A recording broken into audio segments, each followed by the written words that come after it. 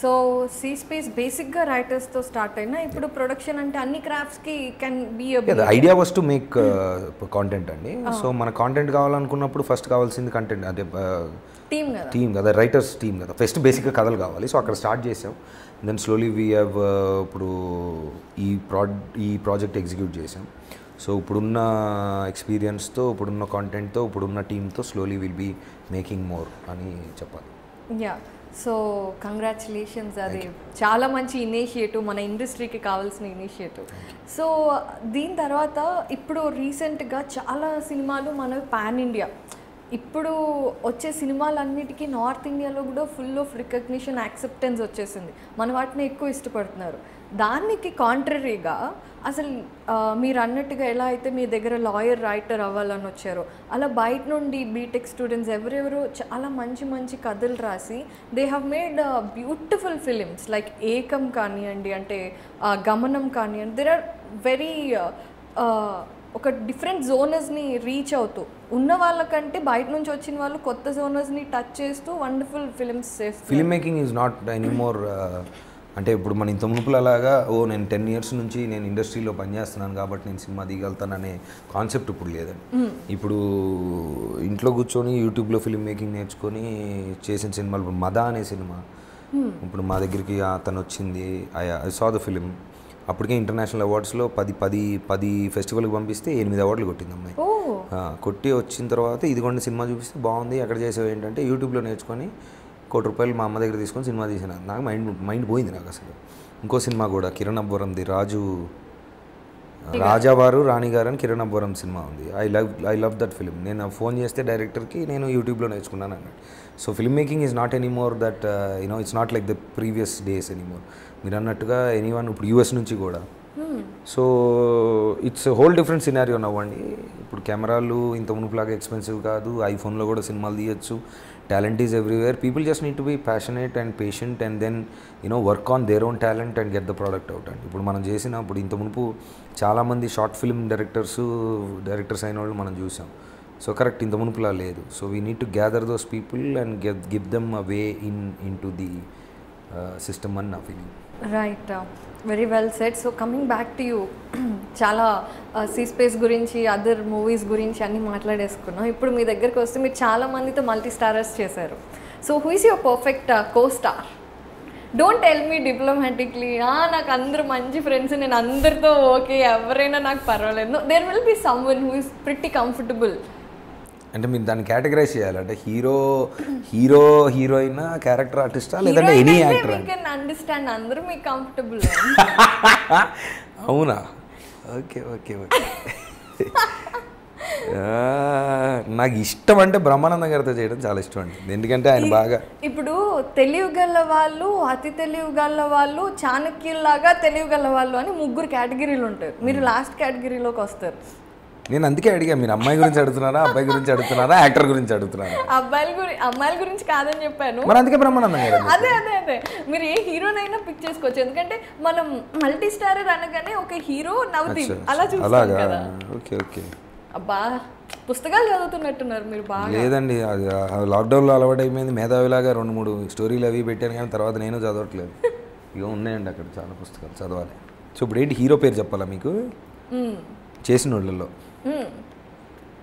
అంటే 4-5 ఎంతమంది ఉన్నారు? ఓకే, బన్నీ, చరణ్, రాణా, తారకన, సిద్ధార్థ్, విష్ణు, ఇంకా అంతే కదా. నేను పెద్దగా సినిమాలు చూడను. ఓకే ఓకే, ఆవిడ పెద్దగా సినిమాలు చూడని చెప్పారు. చూసుకోండి నెక్స్ట్ ఎవరైనా యాక్టర్స్ అడిగితే. 6 రీసెంట్గా బాగా ఎంజాయ్ చేసింది చరణ్తో షూటింగ్, బాగా ఎంజాయ్ చేసాం. ఓకే, లేటెస్ట్ అండ్ అవుట్డోర్లు అవి ఎక్కువ చేసాం. So I like shooting with. పార్టీలు ఫ్రెండ్స్ ఉంటే బాగా ఎంజాయ్ చేస్తారా, అలోన్ టైంని ఎక్కువ ఎంజాయ్ చేస్తారా? ఈ మధ్య 2 చేస్తున్నానండి. ఇంత మునుపు అయితే ఒకటే చేసేవాడిని, ఇప్పుడు 2 చేస్తున్నాను. ఓకే, నాతో కూడా నేను కూర్చొని టైం స్పెండ్ చేసుకోవచ్చని ఈ మధ్య తెలిసింది. ఈ మధ్య మిమ్మల్ని మీరు ప్రేమించుకోవడం నేర్చుకున్నారు? ప్రేమించేది ఎప్పుడు అతిగా ప్రేమించుకున్నానండి నన్ను నేనే. అది ప్రేమ వల్ల ప్రాబ్లం కాదు, అది అంటే ప్రేమించుకోలేక ప్రాబ్లం కాదు, ఒక్కడనే కూర్చోలేక ప్రాబ్లమ్స్ వచ్చేవి. ఇప్పుడు ఒక్కడనే కూడా కూర్చోవచ్చు, మనతో కూడా మనం టైం స్పెండ్ చేసుకోవచ్చు. మనకు 2వ మనిషి అవసరం లేదని అర్థమైంది. అది చాలా పెద్ద విషయం అండి. అది కరెక్ట్. ముందు అలవాటు ఉండదు మీకు ఒక్కళ్ళే ఉండటం. అలవాటు కాదు, అసహ్యంగా ఉండేది.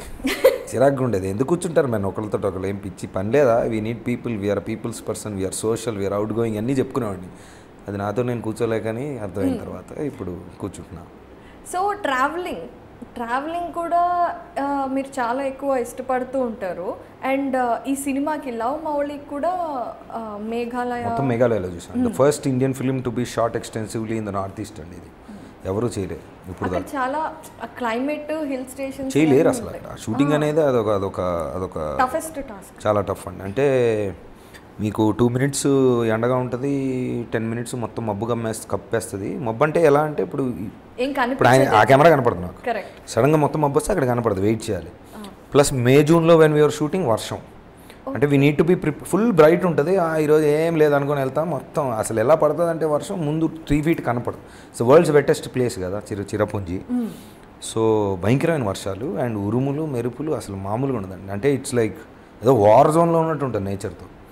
సో సెకండ్ టైం అంటే లాక్డౌన్లో we had to come back in June and then go back in November డిసెంబర్లో బాగా జరిగింది. కాకపోతే చలి 4 గంటలకల్లా చీకటి అయిపోద్ది, 3 గంటల నుంచి చలేస్తూ ఉంటుంది. 3 PM 4 PM 4:30కి dark, full dark. 5:30 అంటే డే లైట్ సేవింగ్ మోడ్ కదా, వాళ్ళు బాగా నార్త్ ఈస్ట్లో ఉన్నారు. 1 hour ముందుకు వస్తుంది, 1.5 hour ముందుకు వస్తుంది. So it was quite tough. But నేనంటే ఏదో కొండల్లో పెరిగాను, కొండలు కోనలు అంటే బాగా ఇష్టం కాబట్టి కుదిరింది. But and director also and the whole team actually 50 మంది, 45 to 50 మంది రోజు పరుగులు, అరుపులు, కేకలు, గోళ against nature. But it was beautiful. అంటే అందరికీ 60 రోజులు అవుట్డోర్ తర్వాత మామూలుగా ఫిలిం ఇండస్ట్రీలో జరిగిన సినిమా షూట్ అనేది ఎక్కడైనా 60 రోజులు నువ్వు బయట అవుట్డోర్లో ఎక్స్ట్రీమ్ వెదర్లో వాక్స్, ట్రెక్స్, సరిగా ఫుడ్ అంత గొప్పగా అప్పుడు ఎంత అంటే అక్కడ లోకల్ ఫుడ్ కాదు, మనం తీసుకెళ్ళినా ఏదో ఫుడ్ ప్రాబ్లమ్స్, లాజిస్టిక్స్ ఇవన్నీ దాటిన తర్వాత 60 రోజులకి పారిపోవాలని చూడాలి జనాలు. మామూలుగా వెళ్ళిపోవాలి అంటే అమ్మయ్య అయిపోయిందని వెళ్ళిపోవాలి. మీరు నమ్మరు, 2 రోజుల్లో ఇంక వెళ్తున్నాము అని అంటే ఒక్కొక్కళ్ళు వచ్చి సపరేట్గా డైరెక్టర్ దగ్గరికి, ఏమైంది సార్ ఇంక తీద్దాం కదా సార్, ఫినిష్ చేసి వెళ్దాం సార్, మళ్ళీ రావడం అంటే వద్దు సార్, ఇక్కడ చేద్దాం సార్ అని. లాక్డౌన్లో ఏది ఇంటికి వస్తే లాక్డౌన్ అది maybe that was 10% or 20% of the reason why they didn't want to go. But the other 80% was the whole experience of that shoot, the whole vibe that was there in the shoot. అసలు అదొక అద్భుతం. So philosophy కూడా బాగా మాట్లాడతారు అనమాట నవదీప్ గారు. జీవితంలో దెబ్బలు ఎక్కువ తగిలితే ఫిలాసఫీ వస్తుంది. బట్ యు నో వాట్, చాలా మందికి దెబ్బలు తగులుతాయి, వాటిని ఇలా దులిపేసుకొని మళ్ళీ సక్సెస్ వైపు పరిగెత్తే యాటిట్యూడ్ చాలా కొద్ది మందికి ఉంటుంది. And one of them is you. So love Mouli, Navdeep 2.0 అసలు చాలా బస్ క్రియేట్ చేశారు కదా. సో ఏంటి ఇది లవ్ మౌళి? ఎక్కువ అడగద్దు అని ముందే చెప్పేశారు. బట్ చూస్తుంటే ఎలా ఉందంటే ఇప్పుడు అందరూ వాళ్ళ కెరీర్స్లో ఇరిటేట్ అయిపోయి పాండమిక్లో ప్రతి ఒక్కరికి జ్ఞానోదయం అయినట్టుంది. అందరూ ట్రావెలింగ్ అని, ఫ్యామిలీ అని, ఇంకేదైనా కొత్తగా మనల్ని మనం గుర్తించాలి, హూ యామ్ ఐ అనే క్వశ్చన్తో అందరూ ఒక ట్విస్ట్ లాగా వచ్చేసింది అనమాట ప్రతి ఒక్కరి లైఫ్లో. లవ్ మౌళి వాళ్ళందరికీ కనెక్ట్ అవుతుంది అని ఎందుకో ఫస్ట్ లుక్లోనే అర్థమైంది. నిజమేనంటారా? పార్షల్లీ ట్రూ అండి. అంటే చాలా టాపిక్స్ మీరు దాంట్లో మిక్స్ చేశారు. ఒకటేంటంటే పాండమిక్ వల్ల హోల్ హ్యూమానిటీ కలెక్టివ్ కాన్షియస్నెస్ అనేది కొంచెం మారిందని నా ఫీలింగ్ అండి. అంటే ఇప్పుడు దాకా మనం అంటే నాట్ జస్ట్ యాక్టర్స్ మామూలుగా ఇప్పుడు ఫర్ ఎగ్జాంపుల్ అంటే మరీ వైడ్ సబ్జెక్ట్ కాబట్టి మన జనరేషన్ మనుషుల గురించి మాట్లాడుకుందాం.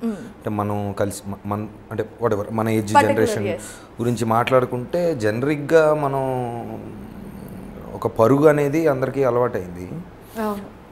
లెగిసి మనం ఇది చేయాలి, లెగిసి అది చేయాలి, అది సాధించాలి, ఇంటి బయటికి వెళ్ళి సాధించాలి, మనం అది చేయాలి ఇది చేయాలని పరిగెడుతూ ఉన్నాం. That was what we were taught.